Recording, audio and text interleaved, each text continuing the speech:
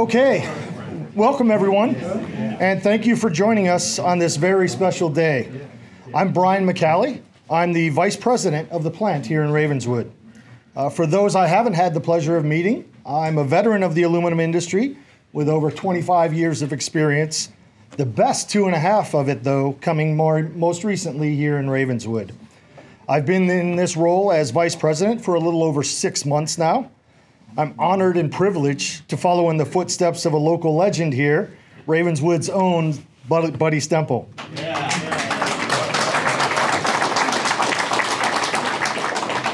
They are indeed big shoes to fill, folks. Lucky for us, I'm a size 14. Like my predecessor, though, I believe very strongly in community engagement and giving back into the community in which we work and live. Many of you have seen me out at community events. That trend's only going to continue as I look forward to a long and productive career here at Constellium Ravenswood, and in keeping this plant and this community thriving. We're honored to have special guest speakers with us here today. Senator Joe Manchin, who has a special announcement he'll be sharing with us. Brian Anderson from the Department of Energy. Secretary Mitch Carmichael from the West Virginia Department of Economic Development, and Constellium CEO Jean-Marc Germain. I also want to thank our local community leaders for joining us and for their continued support of Constellium Ravenswood, including Delegate Westfall, Mayor Rader, Mayor Miller, and Commissioner Waybright, also Commissioner Morrison, JCDA Director Mark Whitley and Associate Director Megan Parsons, Dr. Tori Jackson, President of WVU in Parkersburg, Superintendent of Jackson County Schools William Hassefluke, Ara Hines with the Arch 2 Coalition, the United Steelworkers International and local representatives, including Mr. Brian Wedge, Buddy Malone from the local trades unions, state and local Chamber of Commerce members, representatives from the West Virginia Manufacturing Association. Thank you all for being here today. And a special welcome home to my coach, my mentor, and my friend, Buddy, the fearless leader of this facility for the past decade and the man who helped plant the seed which has blossomed into what you're about to hear more about today. It's great to see you again, Coach. I offer our thanks to all of you who took time out of your day to come and share in this wonderful announcement. I believe that what you hear today will sustain this plant in Ravenswood for many generations to come. So without further ado, I'd like to turn things over to the Honorable Senator Joe Manchin.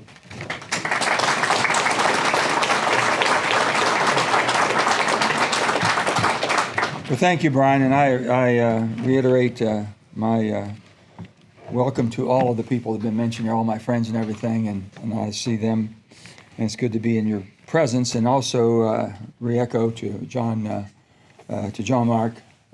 team you put together, to Mitch, what he's been doing. We worked with him on many, many projects. To Brian, who understands energy as well as anyone in America, and if the White House only listened to him, we'd be a lot better off. But to so many, but to Buddy, again, so many years we've been together and working on projects, and Buddy always had the enthusiasm. It's one thing to have a vision, but if you can't put enthusiasm with vision, nothing happens because no one else gets it. But when they see you so excited about something you know can happen, and Dick, you know what I'm talking about, and Carolyn and everybody here that's been so much involved in so many times, Buddy brought not only a vision to life, he gave you, basically, Glenn, you could see what he was thinking, what could happen. And seeing this could be the premier, basically, building block for America right here. And I've always said that the United States of America has to be, to all of you workers and all of you that make it possible, these investments won't come unless there's a workforce to produce. We can want it all we want. I can say, oh, let's put money in West Virginia. But if you can't produce, it won't come here because they look at basically the output, what you've been able to do, the quality of products you make, the way the industry depends on what you're making, when you look at the advantages the United States has by having a building block here. What happened? When NAFTA came along back in the 80s and 90s, you heard the old NAFTA, then it turned into, now they call it the USMC, North American Free Trade Agreement, now it's USMC.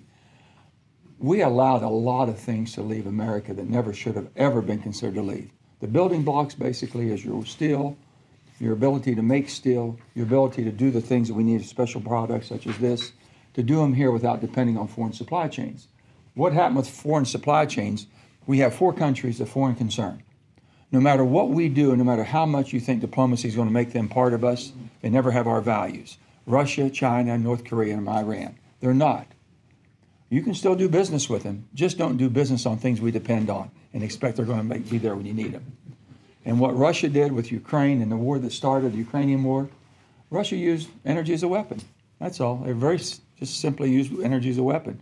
And when they weaponized that, they held our friends in the EU, our European friends, at hostage. They had it over their head. We couldn't even go to their defense. We weren't even there to help them because we weren't producing energy that we should be producing in America. I will tell you today, the United States of America is totally energy independent for the first time in 40 years.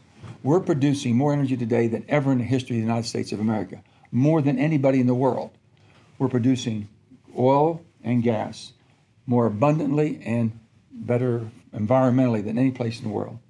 And when you cut the United States down and your administration says we don't want to produce any fossil, then basically the world has a demand for fossil. They're going to get in the dirtiest places.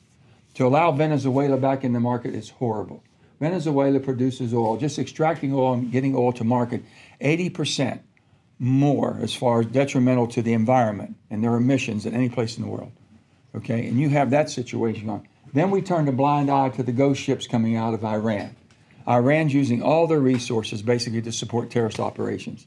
None of this makes sense because the hardcore environmentalists don't want us to produce anything in America. They want out of sight, out of mind. They talk about electric vehicles. We're going all over the world to look for electric, in Congo and everywhere else, enslaving families to produce basically the critical minerals that are needed for this because we won't do it ourselves. We have the greatest deposits of lithium in the world and unable to get mining permits to do it. We're working on that now. So when I see, when I was governor, I could see the things that we were capable of doing, but you have to have a willing partner. The government has to be your partner. And I've said this, in America, the whole success of our country has been, government was never intended to be your provider.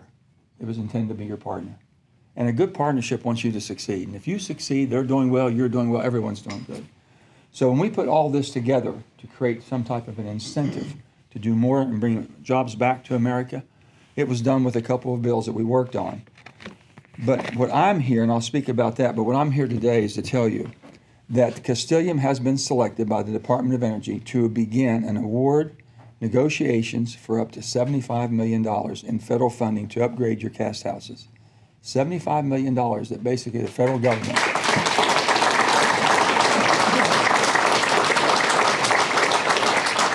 So I got to shake hands with most of the workers here. You're going to be working for a long time. As long as you want to work, you're going to have a job because you all produce. That's it. $75 million federal investment is going to support the installation of low-emission, smart melt furnaces. And that's unbelievable to be done right here in West Virginia because of the production capability that we have. It maximizes recycled scrap intake. Most importantly, improves worker safety by introducing a hands-free casting process. So this is something that we've been talking about for a while. You've been able to show that you can do it. The technology's there. All we needed was the investment. We're not paying for it. I mean, it's got a lot more cost than that, I can assure you. But basically, when the federal government becomes your partner and takes some of your risk away, you're willing to jump out there as a company and invest your money.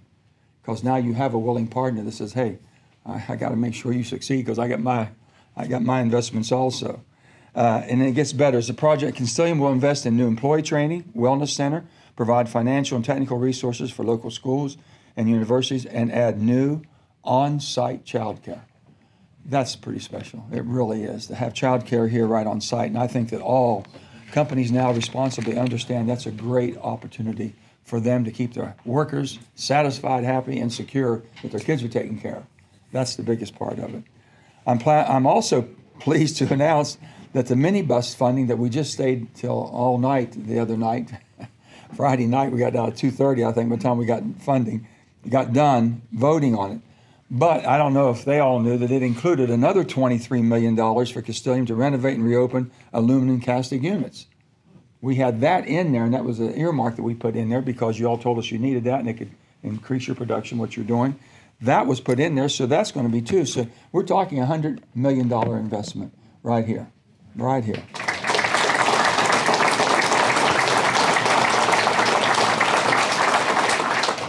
and it really, I'll reiterate it because I can't say it enough. Finding a solid, workable workforce that really cares about the job they do and the quality of work they do means everything. You can invest all the money you want to, but you can't invest in the worker if the worker doesn't want to work. But when you have a good job and you know it provides for your family, you can do what you need to do to improve the quality. My biggest concern with any workforce is it's a safe place to work. I don't believe any person should go to work in America or anywhere else in the world and not come home safe at night or expect to. So safety has been a big thing here. Buddy and I have talked about it for years and years and years, and I think that you all understand how important that is and know that if something goes wrong, you got to be able to say, "Whoa, wait a minute, this is not right. We got to stop this because somebody's going to get hurt." And I hope you all feel that way. But the commitment to West Virginia that Constellium has made now, it's going to be a lasting commitment, I think, and it's going to have a lot of rewards for all of us. Two bills basically made this happen. It's called the Bipartisan Infrastructure Bill and the Inflation Reduction Act. Those two bills have been politicized to the point to where you don't know who's for what and who's against what and what's good and what's bad. And I can tell you, none of those bills would happen unless Democrats and Republicans work together. What happens in Washington, don't get caught up in this mess that we're in. It's just awful, and you shouldn't subscribe to it. Because if you want to blame, you know, there's blame to go around. If you're a Democrat and you want to blame Republicans, go ahead. If you're Republicans, want to blame Democrats, go ahead. But the bottom line is, these don't happen unless we do come together eventually and look at these things. We pulled the Bipartisan Infrastructure Bill out of the old BBB thing that was just horrendously too big. It was a wish list that would have tanked our economy, I believe so. I was the one vote that tanked it. And the Democrats weren't real happy with me on this vote, but I just thought, just common sense, it wasn't about a Democrat or Republican. It didn't make sense to throw another $3 to $6 trillion into the market after we already put 5.2 in. It had thrown us into just a tailspin of a recession, and it might have been a worldwide depression. We'd have thrown so much money to market, couldn't have handled it. So with that, we pulled out the Bipartisan Infrastructure Bill because we haven't done our deferred maintenance on bridges, roads, and everything in between, and internet connectivity, things of that sort hadn't been done for the last 30 years.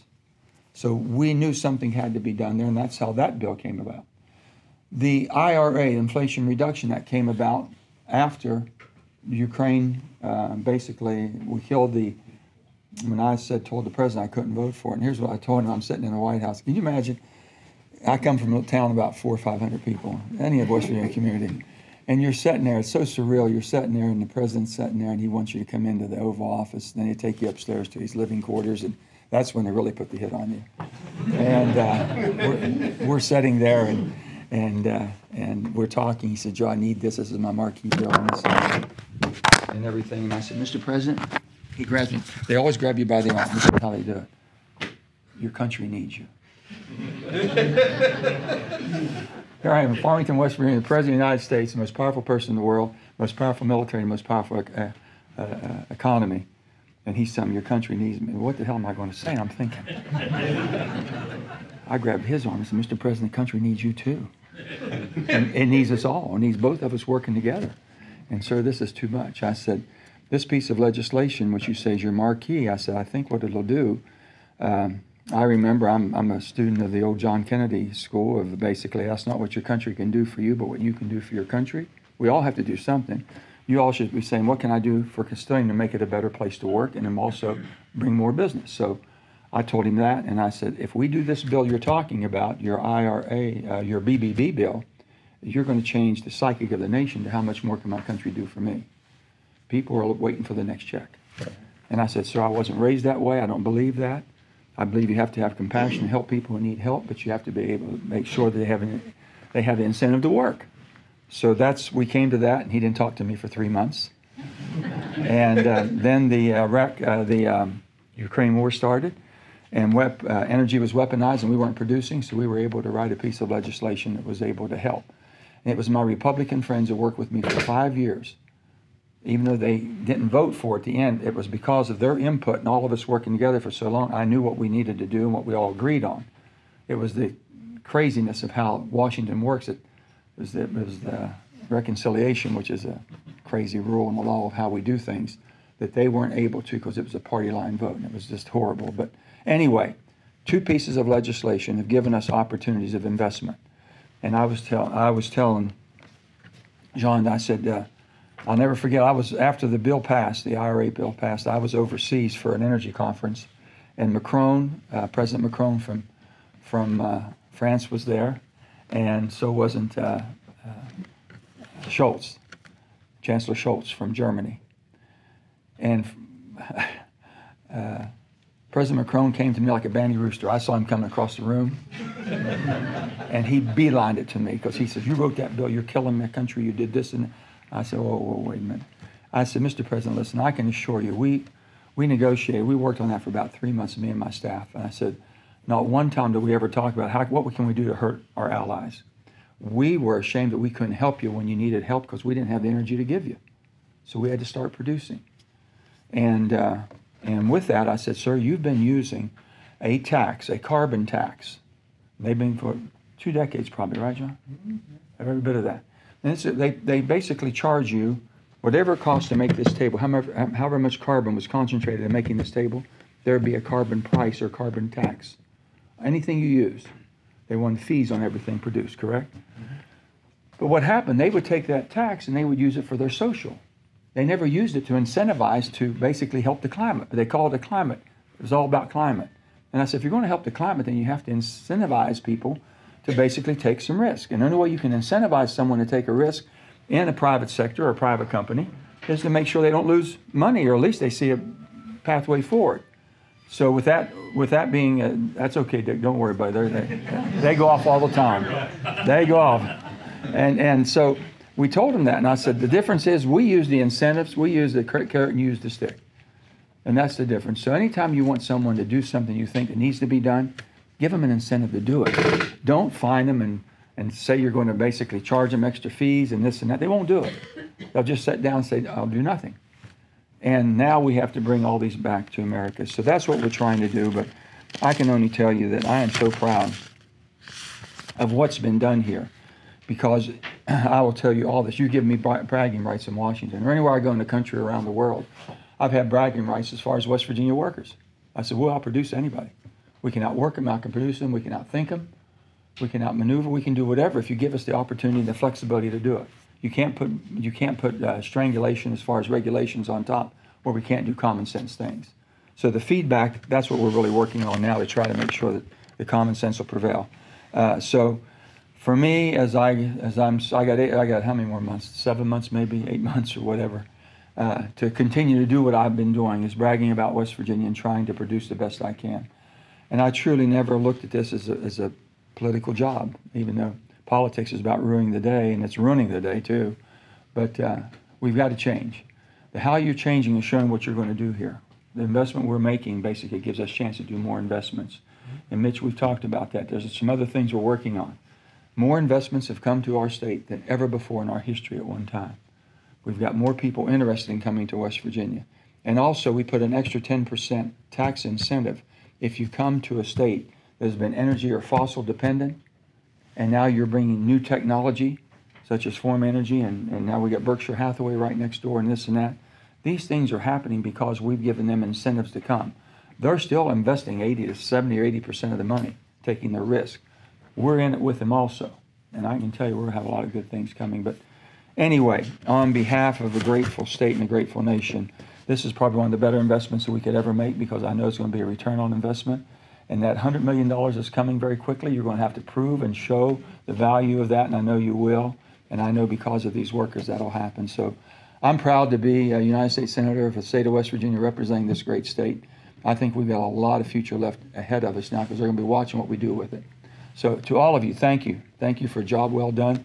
To all of the management here, especially to the workers, God, thank all of you. If it wasn't for you, it wouldn't have happened. God bless.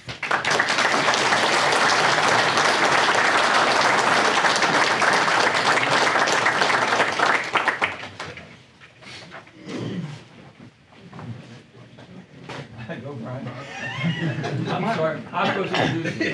Oh, you were? All right. Brian Anderson. Dr. Brian. Well, Senator, thank you so much for the remarks, and Constellium, thank you for your partnership. I'm Brian Anderson. I'm a graduate of Ripley High School. Yeah, go Vikings. But I'll tell a little story. In what was it, 1956. My grandfather started working here, and those of you who know that the plant opened in 1957, if you could fast forward from 1956 to today, given that I have a few cousins working here at the plant, my family spans 69 of the 68 years that this plant's been in operation. But in 1968, when Kaiser Aluminum decided at this site to build the world's largest aluminum smelter, it was at the cutting edge of innovation. Not only is it the world's largest, but it was the most up-to-date. And so it's really exciting to see Constellium partnering with the Department of Energy and investing in this site to move it forward as the first smart melt furnace in the United States. So my personal history actually goes even beyond my grandfather. When I was 4 years old, my babysitter's husband worked the night shift here and would drive from Reedy, West Virginia, and to be more exact, he drove from Grace Community 45 minutes every day to work at this plant. That illustrates the fact that anchor facilities, anchor plants, anchor manufacturing, like here at Constellium, not only affects the very local region, but it is an anchor to the economy of the entire region. And so again, to see Constellium partnering with the Department of Energy to invest here is really exciting today. Fast forward 30 years ago, this month, I interviewed for my first job here in this building at Constellium, and I started the day after I turned 16 years old, working here on the hotline. I worked here for 3 years during high school and during summers in college, the hotline, the cold rolling, and annealing. And I got my first taste of what true American manufacturing looks like those 30 years ago. So now, fast forward 3 years ago, the president asked me to lead an initiative called the Interagency Working Group on Coal and Power Plant Communities and Economic Revitalization. And our goal is to make sure that we're investing in energy communities, partnering with Congress. And Senator, thank you so much for your leadership on the bipartisan infrastructure law and the Inflation Reduction Act, because it has given us the tools to make sure that we're investing in America's energy communities, like all across West Virginia. So last week, I had the pleasure, I was in Golden, Colorado, and meeting with some energy community leaders in Colorado and Wyoming and Utah. But I got the pleasure to announce a $129 million solar project in Nicholas County. We've also been working certainly with the state of West Virginia and Mitch Carmichael's office and the governor on all the other manufacturing investments, like in Weirton. Between the Boston Metals project, the Department of Energy is investing in the 40209 program, which is manufacturing in energy communities, to Forum Energy. So we've done Ravenswood to Richwood, we've done Weirton, and I need to get to Welch.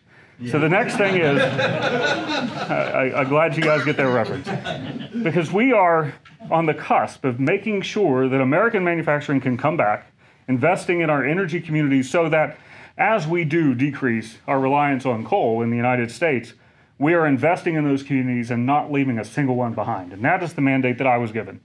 I also sit in the part of the Department of Energy called the Office of Infrastructure, and this is where we are investing in things like the hydrogen hubs in this project and many other projects across the manufacturing energy supply chain, including a tax credit called 48C, where $4 billion of tax credit is going to go to energy communities, leveraging about $12 billion of new investments, again, in energy communities. Tomorrow we have an event in Charleston to highlight those opportunities for West Virginia. But more importantly and more prevalent today, we are announcing across the Department of Energy, the secretary is in Middletown, Ohio, my undersecretary, my boss, he is in Indiana, and we are announcing $6 billion of federal funding in this program, in the Industrial Decarbonization, Industrial Demonstrations Program. That $6 billion is across 33 projects, including the one right here at Constellium, leveraging over $20 billion of new investment in manufacturing, marking the single largest investment in industrial decarbonization in this country's history. Now, one thing to really note there is the federal government's investing $6 billion, but industries making up the rest to make that $20 billion. It is absolutely a partnership. It's a partnership across the federal government with the Congress. It's a partnership from the federal government to the state government. And then, obviously, it takes the industry investment. And so thank you, Constellium, for embarking on this project in partnership with the Department of Energy. We're really excited to move this forward. And so these projects in the Industrial Demonstration Program are are in aluminum, they're in steel, they're in cement, they're in the chemical sector, all in reinvesting in our nation's manufacturing to make sure that we can reshore the manufacturing, as the senator talked about. So again, it is certainly my pleasure to be here today. I jumped at the chance to represent the Department of Energy here at Constellium, and it's a really exciting day for American manufacturing and for Ravenswood and Jackson County. So thank you very much, and really excited to embark on this journey.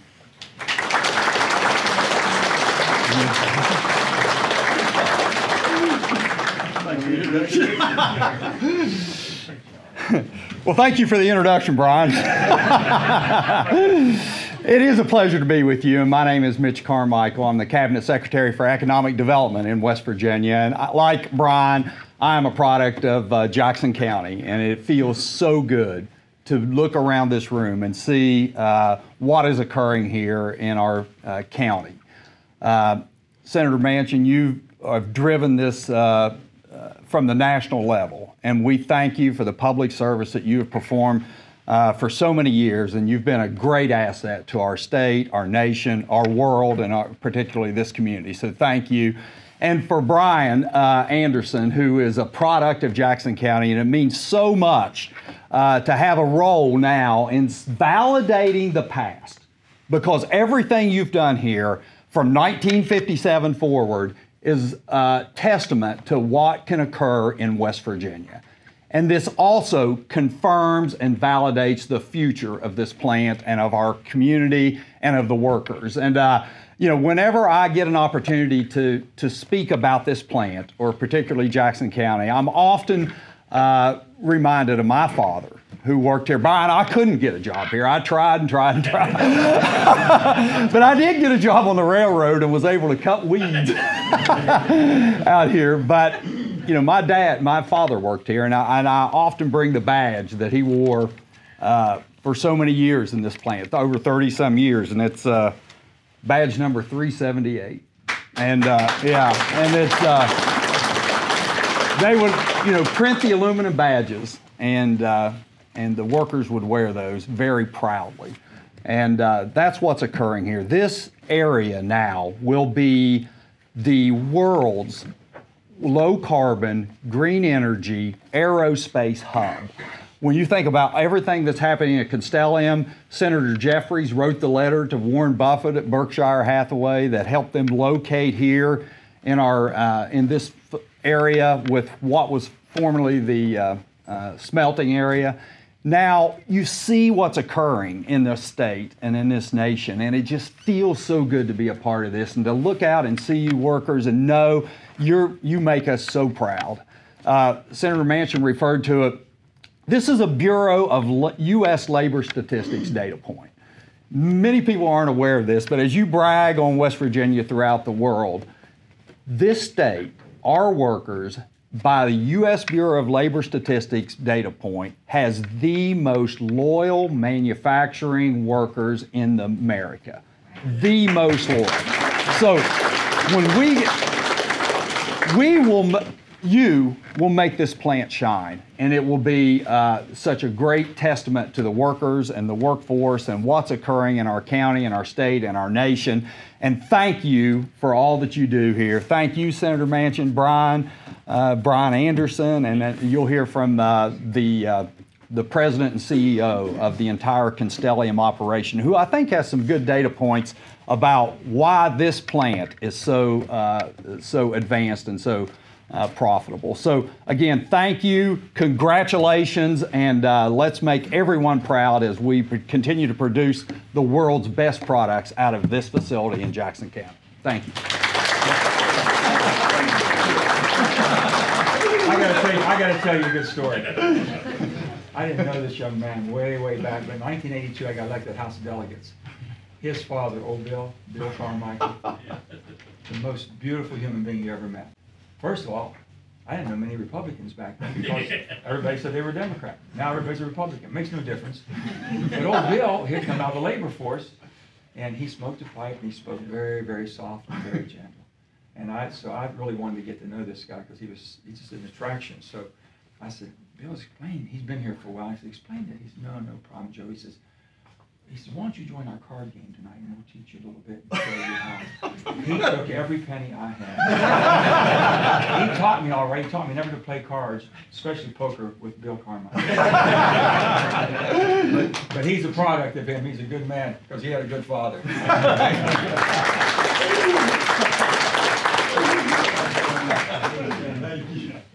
Wow. That is a tough slate of speakers to follow. And I feel a little bit embarrassed that it feels like I'm the only one who hasn't worked at Ravenswood here. But anyway, thank you so much, Senator Manchin, Secretary Carmichael, Brian Anderson. Thank you so much for your support, your kind words, and your actions, because you did deliver for West Virginia and Constellium. So thank you so much. I'm always reminded in events like these of what makes us strong, and it's really the people. We got a wonderful plant here, but it's really the people that make it work, that make it perform, and I'm very proud that this community of workers has been able to achieve such great results and put us in a place where we can today announce this fantastic investment that the administration, the US government, the Department of Energy is making alongside us. So thank you very much. I'd like to go back in time, if you allow me, maybe 1 year ago, when I was invited to the White House to take part in a roundtable about the decarbonization of hard-to-abate industries. And I gave a little speech there to highlight the critical role of public funding, because as Senator Manchin said, and Brian Anderson said, and Secretary Carmichael said, these investments are hard to make. They are hard to justify. We know that we want to have a decarbonized future, but from here to there is very expensive. And the incentives we get are the things that are allowing us to do it now. So here we are today. We've been selected for this investment. That's wonderful. And I like to think that my little speech made a difference. Most likely, I think, Senator Manchin, you must have nudged us a little bit over the final hurdle. So thank you so much. So a year later, here we are. We got this major announcement that we can make. For those of you who did not read the 200-page application, font size 11, I think, we are planning to replace 3 of our casting centers, which have become obsolete, by 2 new modern casting centers, smart melt technology, that will allow us to decarbonize. First, we will achieve a 30% reduction in CO2 emissions. And second, when clean hydrogen is available to us, we will be able to get to 100% reduction in CO2 emissions from these casting centers. So that's really wonderful, and thank you very much for being part of that. The Region Clean Hydrogen Hub, we just can't wait for it to become a reality and supply the hydrogen we need to make our plants much less carbon intensive. In addition to decarbonization, we'll get plenty of benefits. The first one is safety, state-of-the-art technology, much safer operations. Senator Manchin, you talked about the importance of safety as a manufacturing company. That's the first objective we have, making sure we are safe. We're very proud of our safety performance. And actually, when you look at it, statistically, you're 5 times safer working in our plants. You're 5 times less likely working in our plants to have an accident than just going about your daily lives in the other 16 hours of your day. That is a fact. Yeah. We are still not happy with that performance, and that's why we're continuing to invest in better safety performance. I'm making this point because it's really important. People have sometimes an outdated vision of manufacturing as a dangerous place where you expose yourself to dangers. Yes, it can be dangerous, but we have all the processes and all the behaviors to make sure we're actually much safer in the plant than outside. So please join us. We need workers as well as investment. The other thing it will do is, obviously, we get more productive with new technology. We also will be able to increase the amount of recycling we'll do, and we'll be able to increase the amount of production out of our cast houses. And when you think about the next 60 years of this plant, which undoubtedly will come, this is helping us strengthen our industrial base by having a plant that is much less dependent on external sources of metal. So that's also very, very important to us. This is a foundational investment in the future of the plant. So very, very excited to do all these things. In addition to the quality, the productivity, the safety, the independence, what we'll do also is be able to contribute more significantly to the community. And we were very, very pleased to have included in our application a community benefit plan that is quite extensive. We touched on some of the topics here when we talked about the child care center, the educational investments we're doing. So we plan to continue to give back, but as we're giving back, we hope also we are going to be getting advantage from these investments as well, because we want to attract more people. And one, if you look at this assembly, we've got quite a few women, but not enough. And we do hope that between the enhanced safety, the child care center, and all our other activities, we'll be able to bring in more female talent into our community. So, fantastic project, but it wouldn't have happened without the great work and the great support of many, many, many people. A lot of you are represented in this room, but not, but many more that couldn't be with us today. So I want to thank a few people here. I first want to start with thanking the USW and our local unions. They are represented by Brian Wedge. And raise your hand. And Buddy Malone. I saw Buddy a bit earlier. Buddy, where are you? Here. Thank you so much. I want also to thank the team that has worked tirelessly on this 200-page application. Adam Caswell, where are you, Adam? Here. Fania Camarena, say hello. And Fania, you may be one of the first users of the Child Care Center. Congratulations on getting this award and getting the baby. Teresa Kearns, where is Teresa? Everybody knows her, thank you. Delphine Coker? Yes, you didn't know I would say that, thank you. And obviously, Buddy, who, without you, nothing would have happened. Thank you. So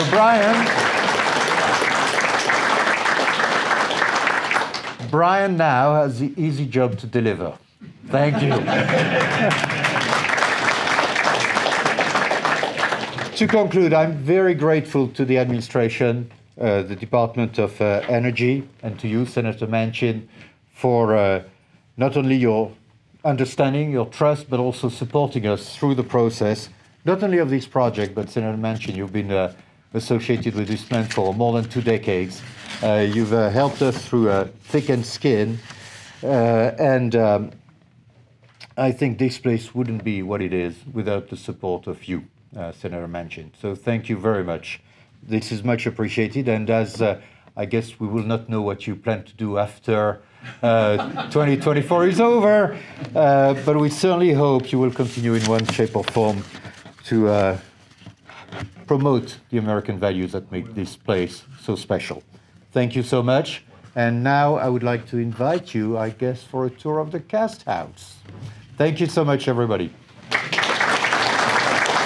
Brian?